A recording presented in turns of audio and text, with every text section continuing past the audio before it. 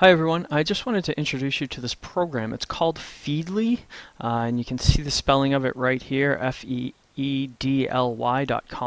And what it does is it takes the various websites out there that you program into it and allows all of the updates on those pages to come in through this one website called Feedly. So it's an RSS burner. You may not know what that is, but just know that it takes a bunch of different content. So what I've done for us, and you're able to, I'll show you how you can use this briefly, but I've gone through and I've found all sorts of journals and newsletters and blogs and things, and I've pulled all of those pages into this place called PhD Program Resources. Now what's really great here is as I scroll down you can see there is indications of when these things were posted right there. It gives you a sense, a brief little 2-sentence paragraph into it, the title, where it's from, and this has all sorts of great new fresh content that I think is really useful for us. I can also change a couple things here, so maybe I don't want this magazine setup, maybe I want it as cards. So each of these is a card and I can hide or save, or if I want to click on it, it will bring me out to that particular blog or that particular update. And so as you can see, there's a lot here.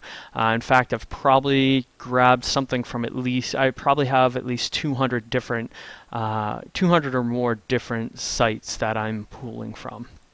I can also just kind of have it shown by full article and therefore slowly make my way through.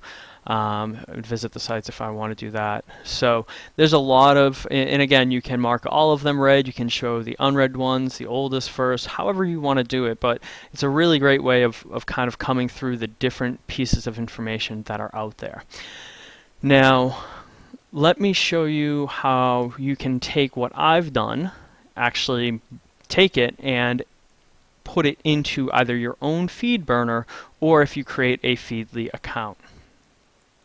Alright, so here I am, I'm on Feedly. If I haven't created an account, I can very easily create an account by hitting Get Started. But let me log in, and I happen to sync this with my Google account, so I just simply click on Continue with Google.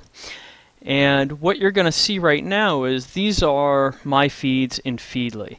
And on the left here, and you can kind of expand the feeds, and it shows you, it shows all the different ones that I subscribe to.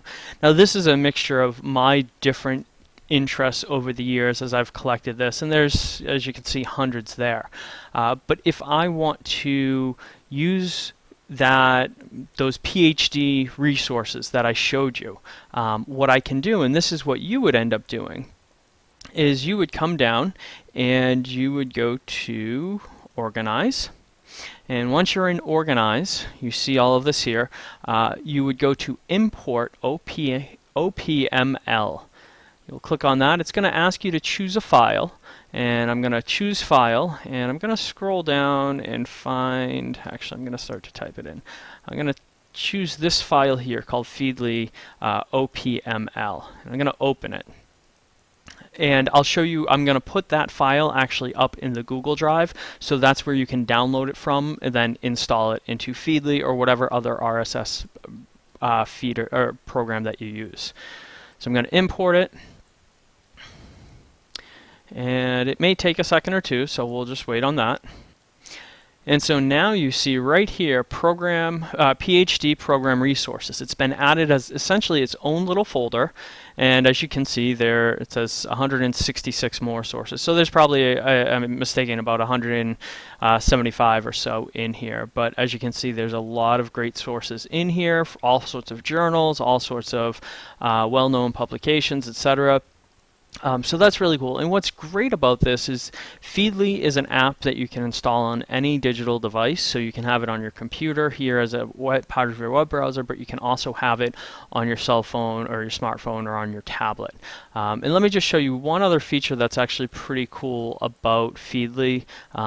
If you go into a particular folder and say I'm interested in this story, very quickly, I can actually read it here, but then I can also bookmark it.